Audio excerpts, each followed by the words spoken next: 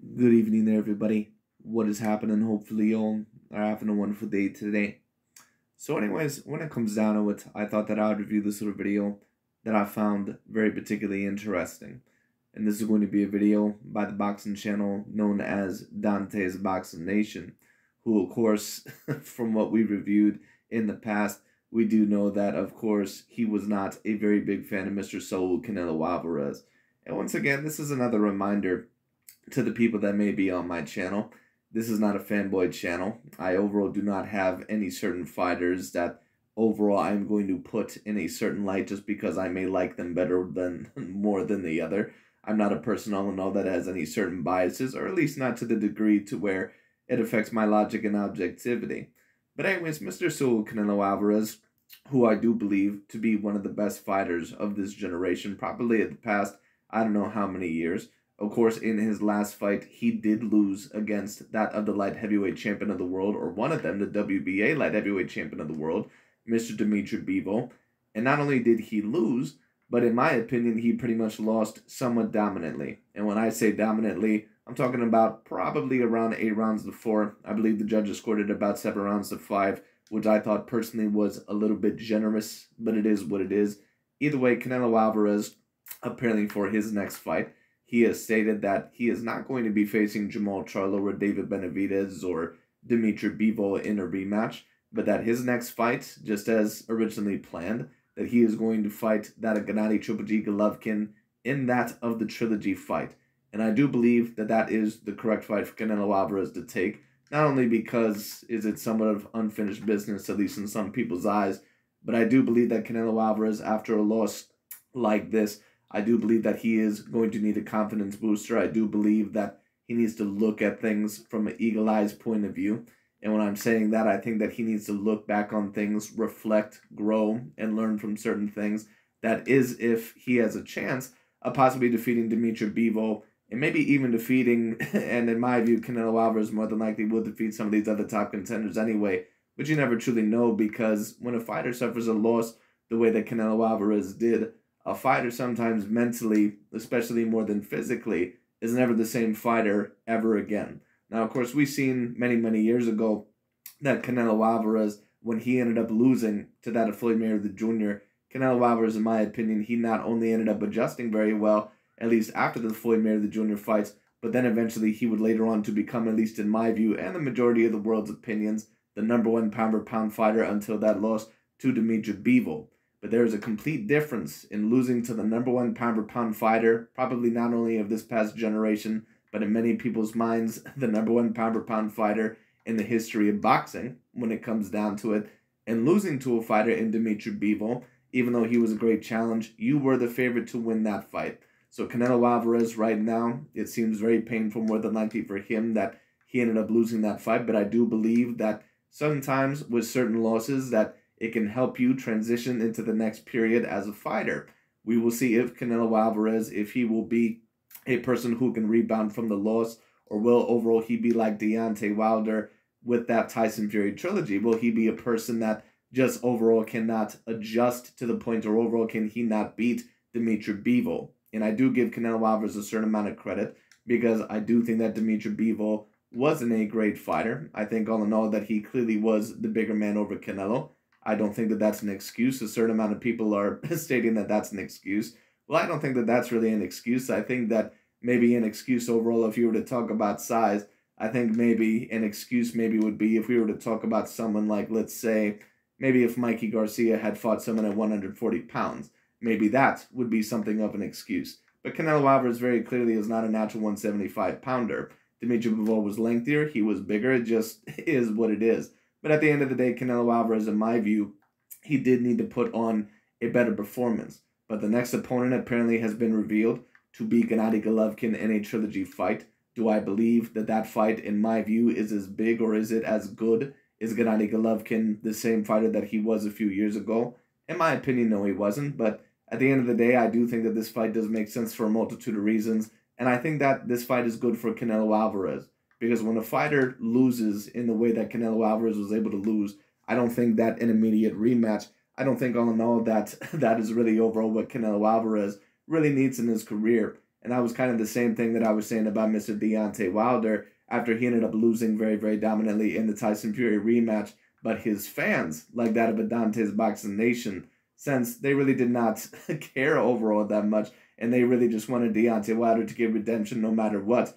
They were basically telling all these lies. They basically were telling all these myths about Tyson Fury allegedly cheating and putting something in the gloves and poisoning the water and all this other bullshit. And it led to Deontay Wilder taking an immediate rematch that, in my view, and it's up to Deontay Wilder at the end of the day, but in my view, it probably would have benefited Deontay Wilder probably not to take the immediate rematch, probably to have a couple of tune-up fights, maybe gradually increase the level of competition, and then fight Tyson Fury. Because when you end up getting your ass kicked, or when you end up losing dominantly in a fight, it's not always great to have an immediate rematch. Sometimes you got to reflect on things, get back in your mojo, get back in your groove, and overall then you will be more prepared in that fight. We'll see if things turn out for Canelo Alvarez in that light. We'll see what happens. But it is not going to be an easy task. But anyways, Mr. DontesBoxingNation, he's going to talk about it. I'm going to tune in. DontesBoxingNation, what's going on, guys? So some pretty interesting news. According to boxing reporter Michael Benson, Canelo Alvarez is indicating he won't be fighting against Dimitri Bivol in a rematch in his next fight. Instead, he's going to move down to 168 and fight against the 40-year-old Gennady Golovkin. Now, even though this is not an official announcement, this news wouldn't really surprise that many people, because outside of the judge's help, Canelo Alvarez, he has almost no chance of beating Bivol in a rematch. I mean, the fact that Bivol even... Well, I'm not going to say that Canelo Alvarez has no chance, but of course Dante would state that because because overall he does not like Canelo Alvarez, and he's really hoping that Canelo Alvarez at this point that he's pretty much going to be maneuvered out of the way. That overall that Canelo Alvarez, that hopefully he loses for another time to one of these other top contenders, and that basically Dante doesn't ever have to hear about him ever again. That's what Dante is hoping for. We'll end up seeing what happens, but like I said, in my view, I thought that Canelo Alvarez could have put on a much better performance than what he did in the Dimitri Bivol fight. I thought that once Canelo Alvarez was adjusting to him in round 2 and round 3 and 4, I thought that Canelo Alvarez, in my view, won pretty much every single one of those rounds.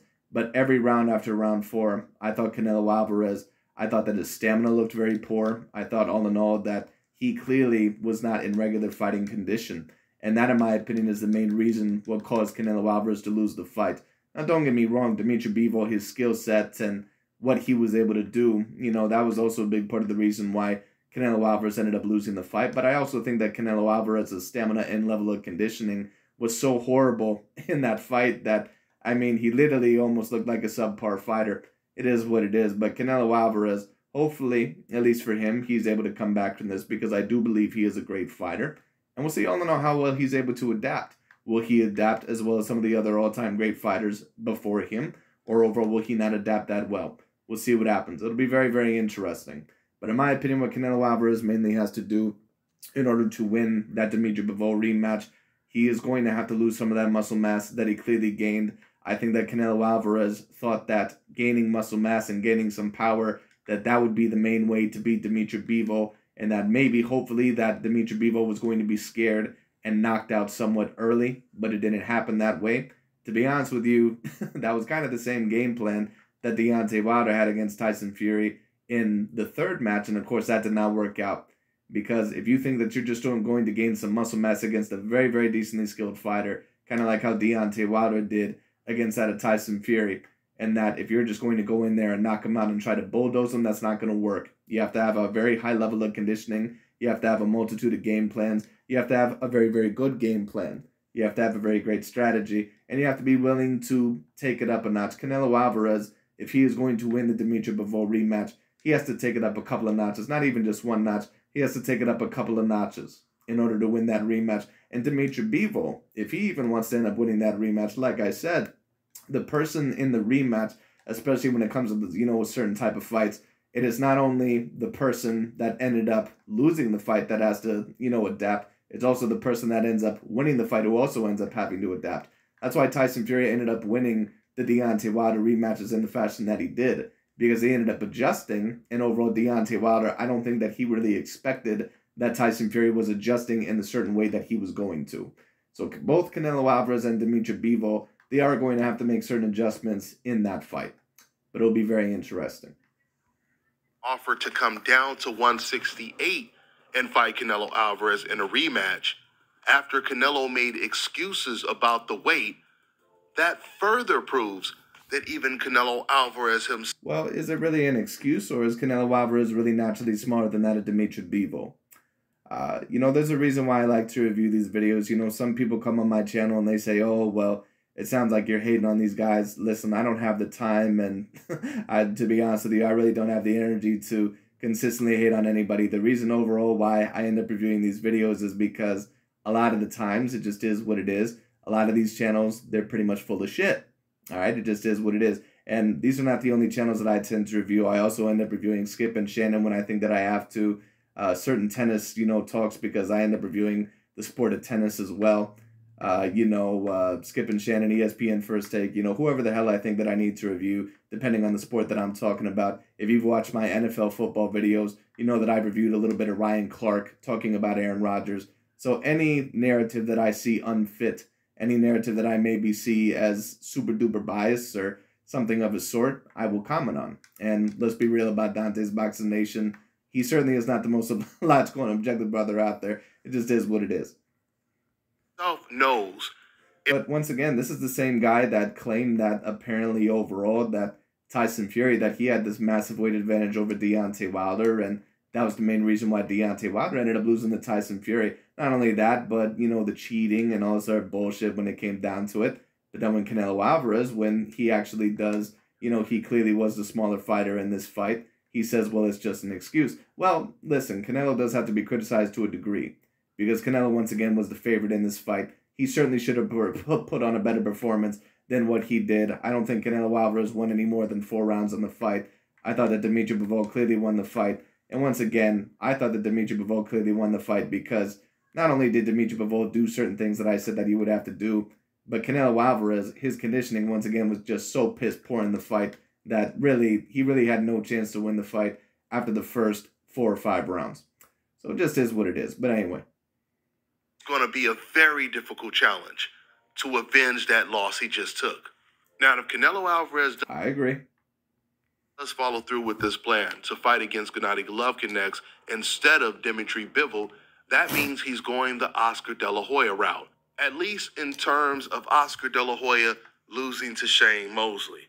Now, what's very interesting here in this video, and this is also why I wanted to review this, because when Canelo Alvarez was looked at as the #1 pound-for-pound fighter, and before he ended up losing to Dmitry Bivol, what was the things that a lot of these channels ended up saying? And once again, this is why I end up reviewing their videos, because they would tell you these certain things like, oh, Canelo Alvarez, they overrate him. They try to put him in conversations that he doesn't deserve to be in. They try to put him in conversations with a Juan Manuel Marquez and Oscar De La Hoya, a Marco Antonio Barrera, and, you know, overall that Eric Morales. But then now that Canelo Alvarez loses, all of a sudden the truth, at least in their opinion, about some of these Mexican fighters, all of a sudden it comes out.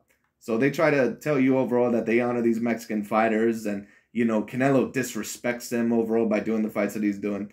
Listen, if we look at things logically and objectively, and if we're certainly talking about Oscar De La Hoya, and I know a lot of people may not agree with me on this, Canelo Alvarez is greater. He's more skilled.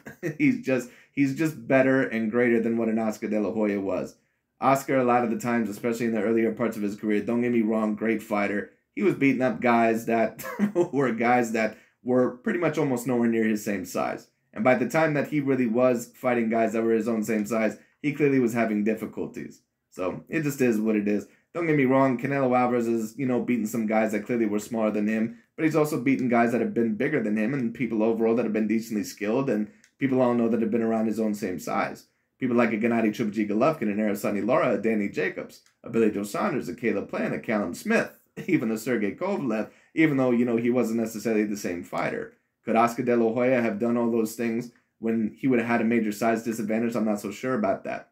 That's not me claiming that every fighter that I just mentioned is, you know, necessarily a A+ fighter, but Oscar De La Hoya, in my view, in terms of his greatness, he's been a little bit more overrated than what he has been, you know, actually lived up to expectations. So Oscar De La Hoya, don't get me wrong, you know, he can talk all the shit that he wants to about Canelo Alvarez. He is not the fighter of what a Canelo Alvarez was. when Oscar De La Or Hoya is. lost to Shane Mosley Or is, excuse me. the first time. And he's going to talk about Shane Mosley as well. He's going to bring up a point that I actually think is very, very decent. And we're going to be talking about that here in a moment, because this is an argument that a lot of people have really tried to bestow, and I've never really understood the argument, because many people try to compare the loss that Oscar De La Hoya had to Sugar Shane Mosley. And, well, that's not the first loss of his career, I believe. I believe the first loss was against Felix Tito Trinidad. But when you have Sugar Shane Mosley was a 135-pounder coming up to 147 pounds. Now, when Canelo, of course, lost to Floyd Mayweather Jr., you can argue, is at least a natural 140-pounder. So it's understandable. But when we talk about the levels of Shane Mosley and Floyd Mayweather Jr., Shane Mosley was never looked at as the true number one pound-for-pound fighter in the whole sport of boxing. Never ever once in his career. And there's a reason why Shane Mosley ended up losing a lot of the bigger fights in his career, even against fighters that were similarly sized, like that of a Miguel Cotto. In my opinion, Miguel Cotto was a better boxer in terms of boxing IQ and in terms of the dimensions that he had. Miguel Cotto, in my view, was a better boxer than what Shane Mosley was. But Shane Mosley, even though he was a decently great boxer himself, he did have certain limitations. That's why he lost to Floyd. That's why he ended up losing to Miguel Cotto. That's why he ended up losing to a certain amount of other guys, or even having trouble, or problems against Ricardo Mayorga. So Oscar De La Hoya losing to someone of a Shane Mosley, even though he was at his absolute best, it is completely different in my opinion. You can't even compare it to when Canelo Alvarez ended up losing to Floyd Mayweather Jr., because Floyd Mayweather Jr., in my view, is at least a top 10 boxer of all time. Okay? Shane Mosley, there is no debate whatsoever about Shane Mosley being a top 10 boxer of all time. Never. It's really even a debate if Shane Mosley is within the top 50 boxers of all time. But it just is what it is. Anyway. And just keep in mind, for those of you guys who don't know, Oscar, he had also lost to Shane Mosley in the amateurs. In fact, Oscar De La Hoya, he felt that Shane Mosley was so good as an amateur that when Oscar went to the Olympic trials, Oscar moved up to a higher weight class so he wouldn't have to fight Shane Mosley again in the Olympic trials. So after Oscar De La Hoya lost to Shane Mosley in the pros, after Shane actually moved up 2 weight classes, by the way. So after Oscar lost to Shane Mosley, Oscar understood, as Eddie put it, back-to-back losses would be a really, really bad look. He decided to not even try to avenge the loss. He ended up not fighting Shane Mosley until 3. Once again, overall, I can't really talk about the alleged ducking, because I really was not, around during that time, or I was not, watching boxing critically at that time. But it's just funny, because when Canelo Alvarez was ranked as the number one pound-for-pound fighter, he said that, he said that comparing Canelo to even an Oscar De La Hoya is basically shameful, because apparently Canelo Alvarez, he ducks all these guys, and Oscar De La Hoya fought nothing but the best. Then all of a sudden it comes out, now that Canelo Alvarez has lost, Marquez has allegedly ducked fights, Barrera and Oscar De La Hoya. So Dante, once again, he was full of shit to begin with. Overall, he knows that Canelo Alvarez is a greater fighter than those guys, but he knows that Canelo Alvarez, that he cannot put him on that high of a level. At least he does not want to, because he does not want Canelo Alvarez to be in an all-time great conversation. Anyway. Years later, after Shane... And on top of that, of course, the main objective, he did not want him to be the number one pound-for-pound fighter. Mosley had already lost to Vernon Forrest. That's when he decided to take the rematch. Right after De La Hoya lost to Shane Mosley, his return bout was against Artur Gatti. Artur Gatti, who had to move up multiple weight classes and was still way smaller than Oscar De La Hoya. That's who Oscar De La Hoya decided to face instead of doing the rematch with Shane Mosley. He followed that up by fighting some guy who had 4 losses on his record. Then he fought Fernando Vargas immediately after Fernando Vargas got knocked out by Felix Tito Trinidad. And just a side note, guys, it wasn't that long ago that Fernando... Well, you know what, Dante? I don't necessarily have a problem with you bringing these up. But the only thing that I would say is this. You have to be very consistent with who you talk about.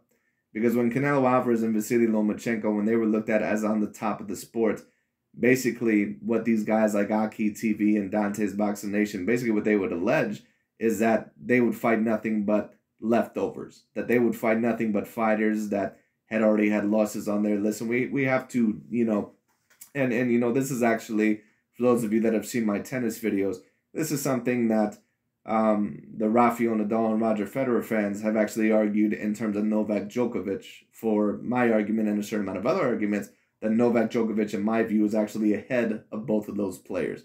Now, Rafael Nadal, now that he has, you know, 21 Grand Slams, you know, he's debatably over Djokovic, or he's right there with him at least. But, I mean, if you pay attention to tennis, let's just be real. The only reason why Nadal pretty much won that 21st Grand Slam is because Australia pretty much barred Djokovic from it. But, you know, that's a conversation for another time.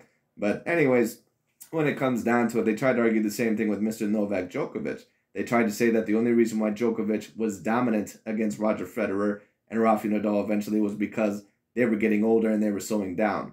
When in fact that was not the case. The reason why Novak Djokovic ended up doing better than them and getting a leading record over them is because he eventually became the better player peak v peak. That is the reason why Novak Djokovic eventually surpassed them, in my opinion, at least in terms of skill, in terms of peak. Because they try to act like they were completely out of their prime, and that was just not the case. That is a bullshit lie that has been spread by a certain amount of the tennis media to pretty much dismantle Novak Djokovic's case as the greatest of all time. And Dante basically has been trying to do that with certain fighters that he doesn't like, except with certain fighters that he does like a Terrence Bud Crawford. That's why if you see Gervonta Tank Davis beat up a Yuriorkis Gamboa, he'll claim that he was a former champion. If you see David Benavidez, someone that they've been pushing very, very heavily to try and dismantle Canelo Alvarez, they'll push him very, very heavily. And any fighter that'll beat, so say, oh, he was a former champion, he was this. But Canelo Alvarez apparently defeating undefeated champions. Apparently he's fighting them at their worst, or he's fighting fighters that had already been knocked out. But Terrence Crawford, for example, when he beats a Kell Brook or Amir Khan, who were completely washed up fighters at that point in time when it came down to it, apparently those fighters were former champions. So I can see Dante's bullshit from a mile away. Once again, is no offense against the dude, but you can tell overall which fighters that he's trying to promote in a highlight and which fighters he's trying to promote in a low light. It's just very obvious. No, Vargas actually said that Canelo Alvarez is the greatest Mexican fighter of all time. I mean, if he says that, that makes you wonder. If Canelo is... And you can debate that Canelo Alvarez is the greatest Mexican fighter of all time. You can debate that, and I know a certain amount of people are not going to agree with that. Listen, in my opinion, it's either Canelo Alvarez or Julio Cesar Chavez Sr. Because even if we're going to talk about Julio Cesar Chavez Sr., what fights did Julio Cesar Chavez Sr. really win, in my opinion, to where it would just 100%, you know, without a doubt, put him over Canelo Alvarez? I mean, did he defeat Oscar De La Hoya? Did he defeat, you know, Sweet Pea Pernell Whitaker? Did he defeat him? No, he didn't defeat either of those guys. What fighters did he really beat that would 100% put him over solo Canelo Alvarez? That's not me saying that he did not have a fantastic career, because he did. But Canelo Alvarez and Julio Cesar Chavez, in terms of the greatest Mexican fighters of all time, in my opinion, is pretty much between those two. And of course, Salvador Sanchez, a lot of people would think that he deserves a right, but I'm sorry, but in terms of the accomplishments, he's just not there. All right, he's just not there. Greatest Mexican fighter of all time, who's the worst? Who would he say is the most overrated? I mean, because saying something like that, that's not really giving Mexican fighters too much credit. So, well, no, actually, it's giving them a lot of credit, because Canelo Alvarez, he is an all-time great fighter. You've been basically trying to deny the fact that he is an all-time great fighter because you do not want Canelo Alvarez looked at as a number one pound-for-pound fighter, which at the current moment in time, I don't think that he can be claimed as, because of course he lost his last fight, but we'll see what he can do to adapt. And on top of that, you don't want him in an all-time great conversation. It was the same thing with Vasily Lomachenko. It was the same thing. It's also the same thing with Tyson Fury. He does not like those fighters. Okay, he does not like those fighters. Once again, just like Oscar De La Hoya did not have the confidence that he would be able to beat Shane Mosley, Canelo doesn't have the confidence that he would be able to beat Bivol at 175 or 168. Now, Eddie Hearn, he was already saying that Canelo Alvarez, regardless if he decides to fight Golovkin, he's going to definitely be fighting against Bivol after that. But regardless... Well, you know, what I'll say is this about Mr. Canelo Alvarez. Sometimes it's not always the best of ideas to rematch someone immediately after you just had a very, very bad loss. Because oftentimes, if you go into that fight, your mentality is not going to be the same. Your mojo is not going to be the same. Your confidence is not going to be the same. So Canelo Alvarez has to be very careful here. I think all in all that he has to be very careful Once again, just like with the Deontay Wilder situation, sometimes you just can't go straight into a rematch where you ended up getting your ass whooped, because sometimes it's going to end up worse for wear. And I don't think a certain amount of people understand that. I don't think Dante understood that, because there's no offense against Dante, but he's not really the sharpest tool in the shed. Just is what it is. That's why they were all calling for Deontay Wilder to overall rematch Tyson Fury immediately, because they said, oh, he needs his redemption and he needs this. The best way for Deontay Wilder to have redemption, at least for himself, to get that quote-unquote revenge over Tyson Fury by beating him, was to be honest with himself. And unfortunately, certain people like DontesBoxingNation, they were not honest with Deontay Wilder. They were more into giving excuses, really some of the dumbest excuses and some of the most outrageous excuses that I personally ever heard, not only in boxing history but sports history. Some of the most outrageous excuses, and that is why your guy Deontay Wilder, why he did not end up winning that fight any better, why he didn't look any better in that third fight, because he was not a different man. Canelo Alvarez, if he is going to win against Dimitri Bivol, he's going to have to be a different man. He's going to have to be a different fighter. Just is what it is. He is going to have to be different. Okay, he's going to have to be different. Canelo Alvarez decides to fight Golovkin first, and then he fights Bivol right after that and loses to him again, it's still going to be a bad look no matter what. The only major difference is Canelo Alvarez, he will make more money fighting against Gennady Golovkin right now than fighting him after he ends up losing to Bivol twice. So my main point is, don't be surprised if Canelo completely walks away from the Bivol rematch, or at least he takes it 2 or 3 years from now, like Oscar De La Hoya did when it came to Shane Mosley.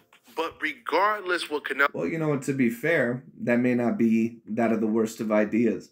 And a certain amount of people may disagree with that. But once again, when Deontay Wilder, when he ended up losing against that of Tyson Fury, I was one of the people that said that maybe it would be a good idea for Deontay Wilder to kind of back up, get a new coach, get a new staff, and then maybe face Tyson Fury in a couple of years. Because when you end up, once again, when you end up getting your ass whooped, or when you end up getting dominated in a fight, and listen, there's just no way else to put it. I like Canelo. I think that he's an all-time great fighter. Not even just a great fighter. I think that he is an all-time great fighter. But he did not look good in that Dimitri Bivol fight. So he may even want to think about taking a couple of fights, or maybe finishing business at the lower weight divisions before he even thinks about going back up to 175. Or maybe face Olunga Makabu. Maybe face Gennady Golovkin, Olunga Makabu. See how you handle Olunga Makabu. Makabu is not the same threat as a Dimitri Bivol, but he is heavy, even a little bit heavier than Dimitri Bivol. So that may actually be a good training exercise for that of Canelo Alvarez. We'll see what he does. Alvarez decides to do, he is in a hell of a conundrum right now. Because even if he doesn't take the Bivol fight, there is going to be an enormous amount of pressure on Canelo Alvarez to take either the David Benavidez fight or the Jamal Charlo fight. Remember, PBC, they are... those could be possibly great fights as well. I think that those would be easier fights in my opinion. Certainly the Jamal Charlo fight would be easier. If you're talking about all the fights that would be available that in my view would be debatable A-grade fights, I think that the Jamal Charlo fight probably would be the easiest. And Jamal Charlo is still a decent A-grade fighter. So I think all in all that would be a very, very great fight.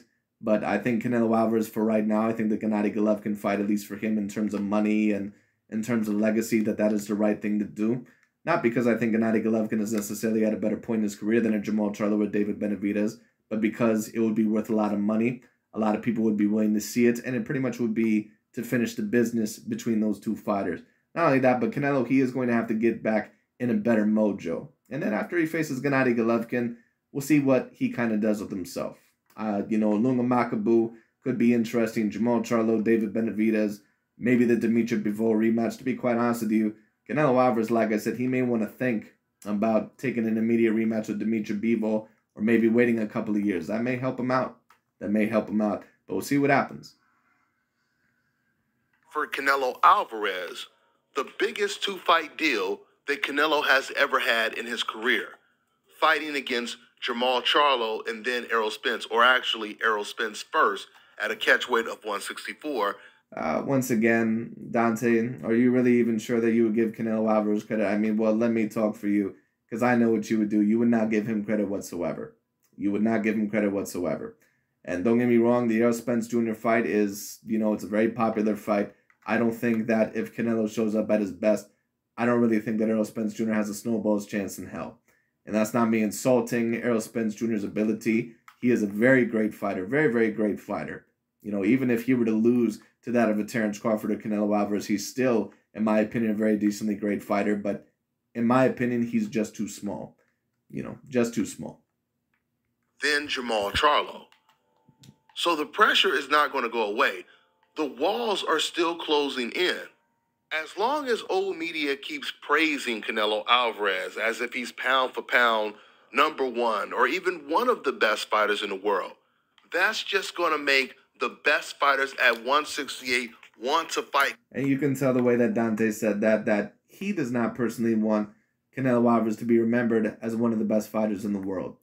And that's how you know a difference between someone who is a critique and someone who is a criticizer and someone overall who is a hater. Because if I were just to talk about someone, let's say like a Terence Bud Crawford, most of my criticisms of Terence Bud Crawford is that I don't believe, even though I think that he's a fantastic fighter, I don't think that he really has the best of resumes. But that's something overall that you can necessarily prove. But if I were going, and if I were making videos and saying, oh, well, we have to talk about how Terence Crawford, he's not even one of the best fighters in the world. He's not even top 10 pound per pound. That's how you know that someone is, okay, this dude, he's a little bit out of pocket. This guy, he clearly has a very, very big issue with this guy for whatever reason. And I'm not a person overall that has a big issue with anybody. Like I said, I try to judge everyone very fairly and very logically, very objectively. That's just how I am. All right, but anyway. Canelo even more because the praise of Canelo Alvarez makes beating him again that much bigger. So old media, they think they're helping him by saying he's still the best, etc., etc. You guys are just making things worse for him. You're putting even more. Well, Canelo Alvarez, once again, he is a great fighter. And at the current moment in time, he still does have to remain within my top 10 pound per pound. But can he be the #1 pound per pound fighter coming off of the loss, especially the way that he did in a fight where he was favored by -500? No, I can't have him as the #1 pound per pound right now. But Canelo still probably would be within my top 4 to top 6. So Canelo is a great fighter. There's no doubt about that if you're a logical and objective person. But it is going to be very interesting to see what Canelo does within these next few years. It's going to be very interesting. I don't really have a great doubt that he would defeat that of an Errol Spence Jr. or Jamal Charlo, or that of a David Benavidez if he shows up at his best. The big question will be what maybe he can do at that of the light heavyweight division, because I do believe that Canelo's dream is also to possibly unify that weight division. But we'll see what happens. More pressure, you're putting more of a target on Canelo Alvarez's back. So let's see what Canelo decides to do. Like I told you guys, regardless if he takes the Bivol fight next, if he takes the Golovkin fight next, there's really nowhere for Canelo Alvarez to go, even after the Golovkin fight. You either risk losing to Bivol again, or you deal with, once again, the backlash of not fighting the best guys in your own division at 168.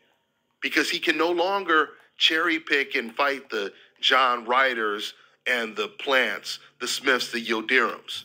Because Canelo has all... Right, but Smith and Billy Joe Saunders and Caleb Plant, those are not cherry picks. And once again, there's a reason why I review these videos, because if you listen to Dante's commentary, he'll tell you that Gervonta Tank Davis versus Rolly Romero, he'll tell you all in all that that is a fight that is worth pay-per-view. When really it's not. It's really a trash fight, and that's not me trying to degrade Gervonta Tank Davis in any way. That's just me telling what it is, because that is not a good fight. Because Rolly Romero has no chance whatsoever. Caleb Plant, Callum Smith, and Billy Joe Saunders, at least were all legitimate champions. Legitimate champions. Not just some guys all in all that you could push over. So it is what it is. Now, of course, Dimitri Bivol, he's on another level. But, already been completely exposed by Dimitri Bivol. So let's see what Canelo Alvarez decides to do. That's all I got for now, guys. I'm on to the next one. But anyways, that's pretty much about it for this video. But once again, it's going to be very, very interesting to see what Canelo Alvarez does next. I think, to be honest with you, even if Canelo Alvarez were to wait a couple years, possibly for the Dimitri Bivol rematch, that may actually suit him well.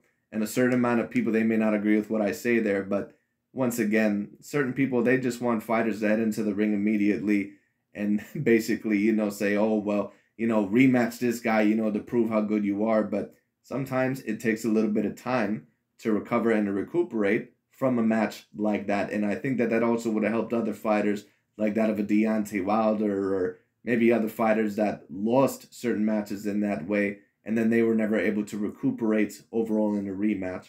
But it is what it is. But anyways, that's pretty much about it for today. Thank you so much for watching. We will see what Mr. Saul Canelo Alvarez does from here, and I will talk to y'all later.